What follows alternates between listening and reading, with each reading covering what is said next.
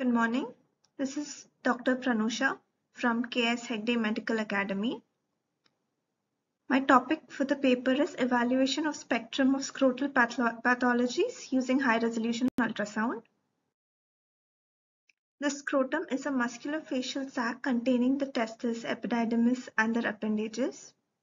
Most of the diseases that affect the scrotum causing swelling and tenderness limit the clinician to differentiate intratesticular from extratesticular lesions and benign from malignant lesions. Acute painful conditions like acute testicular torsion and acute epididymoorchitis have overlapping clinical features, thereby requiring prompt diagnosis for providing the necessary treatment. High-frequency ultrasound with color Doppler provides high-quality anatomical detail, viability, vascularity of the testis, and helping in assisting to provide accurate diagnosis.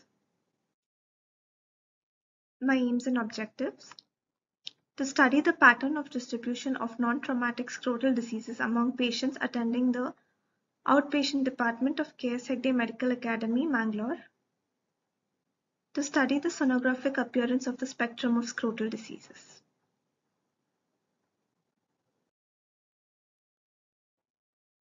My research methodology. Source of data are the patients attending the outpatient department of KS Hegde with clinical features of scrotal diseases. My sample size is 70. Type of study is descriptive study. Duration of the study is 6 months. Inclusion criteria: patients of all age groups with clinical manifestations of non-traumatic scrotal diseases. Exclusion criteria are the post-operative cases.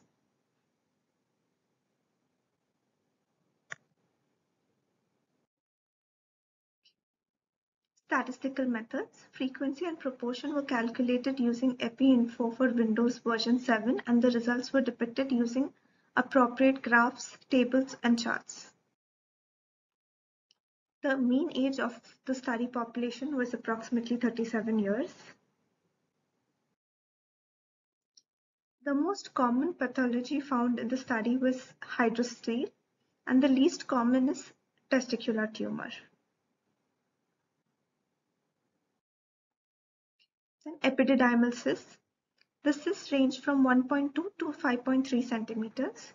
Patients with larger cysts complained of pain. They revealed no vascularity of the cyst wall on color Doppler imaging. They were treated symptomatically. Acute epididymitis. A total of 9 patients complained of pain and 5 patients complained of fever, along with scrotal swelling.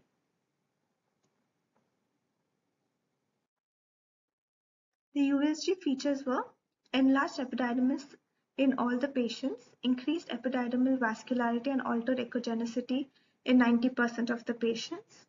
Other features such as reactive hydrocele and scrotal wall thickening further augment the diagnosis of epididymitis. Agarwal et al. In their study reported similar findings.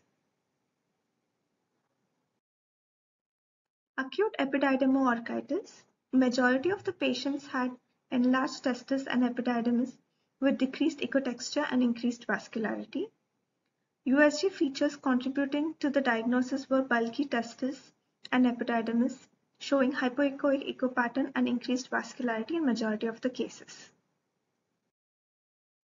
On ultrasound, color Doppler sonography could rapidly and reliably differentiate epididymoorchitis from testicular torsion. Hydrocele and pyocele.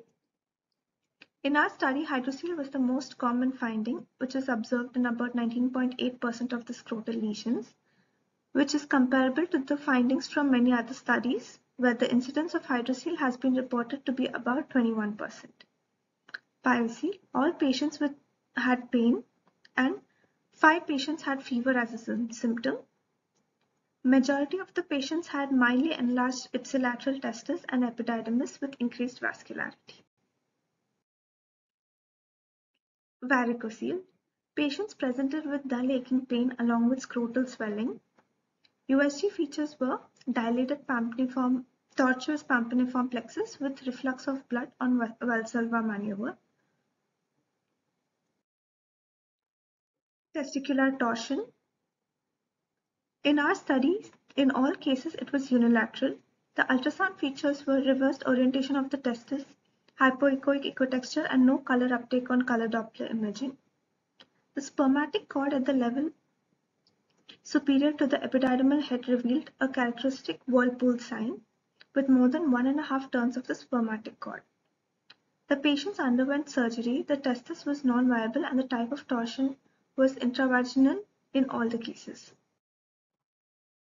Testicular microlithiasis. The subjects examined belonged to the younger age group of about 10 to 30 years.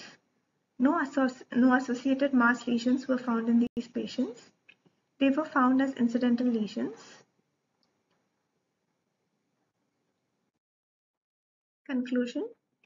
High-frequency ultrasonography with color Doppler study serves as an excellent diagnostic imaging modality in the evaluation of scrotal swellings.